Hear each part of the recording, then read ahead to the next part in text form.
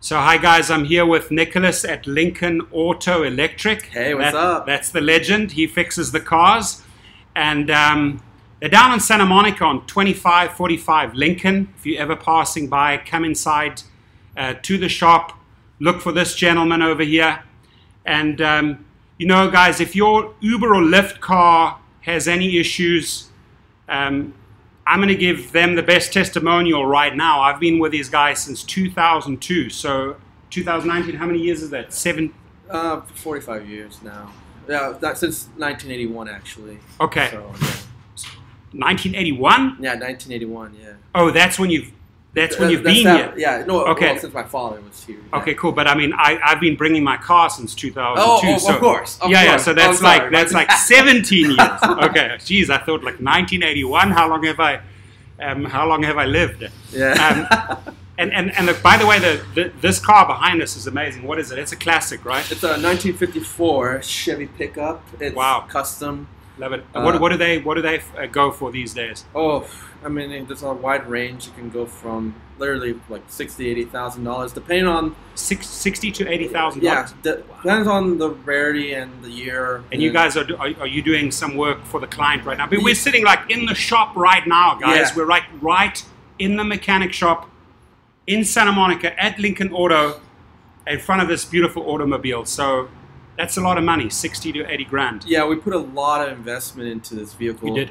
We redone the whole suspension. We did the whole braking system. The engine's been completely redone. The transmission is completely brand new, and pretty much little bits and pieces and electrical work altogether is going to be quite a bit of money right there. So like with what type of issues can drivers like myself, I mean, we have the different Uber and Lyft categories, which are Uber X, which are basic cars, XL, like minivans and SUVs, and then Lux cars. I mean, generally speaking, I always say to my YouTube subscribers, take care of the very, very basics so you don't incur problems down the line. But like, how often should they come in for an oil change? What would you say? Well, personally, these individuals, they drive a lot of miles beyond the average person. And it's always important to pay attention to your oil life. Obviously, the new modern cars now have these oil life meters, but I wouldn't really depend on them as you start to have a lot of accumulated mileage. Okay. You want to start thinking about, just take it to a shop every, 5 to 10,000 miles roughly. Okay. Depending on the mileage, like I said, have it looked over because you want to see the condition of the oil. You want to make sure that obviously the oil is not, whether it's dirty or not, whether you have enough oil. Also make sure that there's no other, no leaks, no issues with any other major components, like check your belts, check your filters. Okay. And, minor tune-up stuff, check your brakes and your tires. Those are the main components that you guys are really using a lot. Exactly. So. And I mean, I bring my Cadillac and other cars here, for the services. I know that he just mentioned the oil change. You guys always put synthetic oil in my car. I choose to come in every 5,000, but you heard Nicholas, he said you could come in every 5 to 10,000 miles. And what about, what should they look out like on brakes? Like what the big one on brakes? I mean, isn't there like a little indicator to know, hey, it's brake time? Yes, well, some modern cars have a brake wear sensor. It will immediately tell you that, hey, your brakes are low. Okay. Some older vehicles, they don't have any indication on the dashboard. There's a little metal piece that will eventually hit the rotor, and it'll scratch on the rotor on purpose to let you know that you're probably within 10% or less. And so that transmits the signal then, which it says check. It won't be a signal; it'll be a noise. Obviously, like if you hear like a consistent squeak or noise, like every time you brake, then you know that your brakes are coming close to needing replacement. Exactly. And then when does it like really get expensive? Obviously, if you don't take care of the brakes and you go like way over the miles. I mean, I remember I did this way back. I learned the hard way. We all learn the hard way, right? But what is the thing that you don't want to do with brakes? Tell him about. Well, you don't want to get beyond the point of the pad life. It will get to the point where you run out of the pad and you get metal with the pad hitting the rotor. And eventually the rotor is going to grind like a cheese grater. Okay. And eventually it's going to get too thin, and you're going to destroy the caliper, and that's going to be a much more expensive repair, depending on what kind of vehicle you have. Okay, and for anyone that's just joining Lyft and Uber, what both companies do, they make sure that before you go on the road, you pass the inspection. Nicholas and the other mechanics working here, they know those forms, right? And there's another guy, there's another troublemaker in the back. Sal, come and introduce yourself. Don't hide behind the truck, you're live. There's a Sal, he's a legend. So hi to the world. There he is. Where are you from, Sal? Tell my friends. United California, baby. Check it out. Where's Malibu? Malibu. There we go. I love it. So listen up, my friends. That inspection form, and Sal, we need you for another video. So he can't hide. No, he can't. He cannot. We got to bring him in. He's a legend. Yeah, he's a what legend. is he? He's good at like just channel everything. He's right? like I said, he's old school. He's like I said, Okay. he worked on majority of this vehicle actually. Okay. So like I said, our mechanics we're very diverse. We can work on old school, more modern vehicles. Exactly. Cars with a lot of electrical, we can do that as well. Yeah. So we have different specialties. Which is true, because I've been in and out of this shop so many times, and I'll see cars like modern cars, BMWs, right down to these 50 trucks, right? And they certainly understand the broad spectrum. I can tell you that. You see a lot of old timers, old American muscle cars here, and you see a lot of the European, Japanese, and US cars, whether they're Ford trucks, F-150s. I've seen them all here. Now I have another another pointer for you guys out there. That inspection form, right? You can literally go through all the different points that Uber and Lyft look at. Tires, my friends, it's a big one. So don't even attempt to go in for your Uber inspection if your tires are worn down, right? There's a little device, what is it called, where you can actually measure it. By the way, they measure it here as well. So bring down, check it out. You might need a tire rotation. You might need new tires.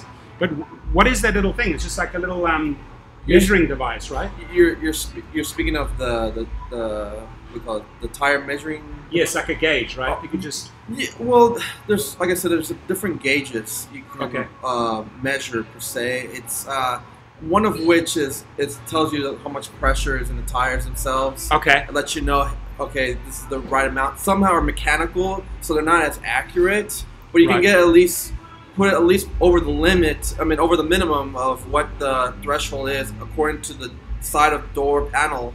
To let you know that you have enough air pressure or meets the requirements. And then another thing, like some of my vehicles, I notice there's a certain wear on the tire. It might sort of wear on the inside. Maybe you guys just need to have a quick look at your rear and front tires. What does it generally tell us what's going on there?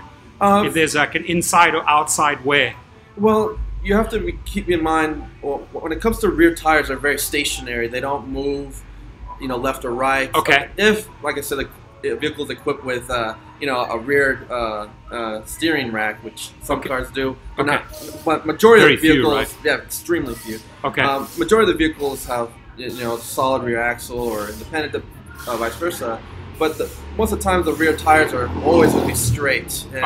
And the wear on the rear is going to be not as incremental. It's not going to wear as fast. But in the front, those tires are going to move left and right, up and down, and they're all over the place. So it's going to create a lot of wear, but also starts to toe out, which basically means the tires are going to start to shift outward. Toe in is when the tires shift inward. And you'll start to notice on the edges, it starts to wear a little bit more because it's not sitting straight down anymore. It's leaning too much to the corners. And that's going to create a lot of heat, and it's going to premature wear. Just wear it. And then tire pressure, of course. I mean, you got to, guys. I mean, that's a big one, right? You don't want to ride with 4 uneven tire pressures. You want to check that up once in a while. You might have to go past a gas station and just throw your quarters in that machine, or you come down here, let them check out your pressure. But that's a big one as well. That can make a difference, right? A big difference. Yes, you don't want to underinflate the tire.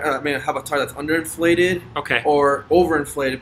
When it's underinflated, remember those tires are holding the whole weight of the vehicle, right? And so it's going to create abundance amount of heat because there's not enough air holding inside that tire. and you're gonna premature wear, and also it's gonna stress the tire and start to crack, and you'll see that the cracks will start to build up, and then that's gonna cause to replace them. And another big one, just not to waste your time and your money, right? Because you could be on the road earning money, but when you are ready for that first inspection, why not just take that checklist and go over some of the basics with your buddy? Make sure that your indicators work left or right. Make sure that the brake lights work. They will make sure that they want to check your horn, your windows, and they look at cosmetic things from the outside, so you can't have too many dents or hail damage or scratches. That's when they fail you. But I think we've covered some of the big ones that need to be done periodically anyway, right? It's just part of the rideshare business that you spend the money on oil, brakes, tires, etc. Right? I'd say those are the three big ones. Yeah. But if there are any other concerns, and especially if you're in the Los Angeles, Orange County, Ventura, Santa Barbara area, or maybe even San Diego, come by here. I will vouch for these guys all day long. Like I said, I've known them for 17 years. They've been around since 1981. His dad's a legend. You're also going to meet him. His name's Ruben. And I really appreciate your time and the time that you took to explain to my subscribers and my friends out there, wherever you may be, right? Denver, New York, Miami. Right. Car's a car, right? Doesn't matter which shop you go to. You got to look out for these points. Am I right? Am I pretty? Yes, of course, my friend. It's a pleasure getting to know this guy. I love these guys. They are like family, and I bring my cars here all the time. And another good thing that I've also learned is there are some people out there, sadly, just a very few that'll take advantage of you when you go to a mechanic because you just don't have the knowledge. And even like, let's say you need to change a light bulb, and then they like charge you $100 or so. Yeah. You'll never find a more fair and honest group than Ruben, his son Nicholas, Sal, the guy that was hiding early on, Marvin, the guy that does all the electrics. You'll meet him. They charge you for the job and the job that they do, and they don't go and make excess money on you. Otherwise I wouldn't be bringing all my cars here. So again, thanks for the time, and anytime. Guys, drive safe out there. Yeah, take care, guys.